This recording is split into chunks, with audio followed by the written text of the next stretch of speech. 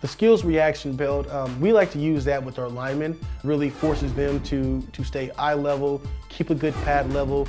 So it's really good for offensive linemen, defensive linemen, or for baseball players, for infielders, shortstops. It gets them in a position to where they're forced to move laterally and reacting and mirroring their partners.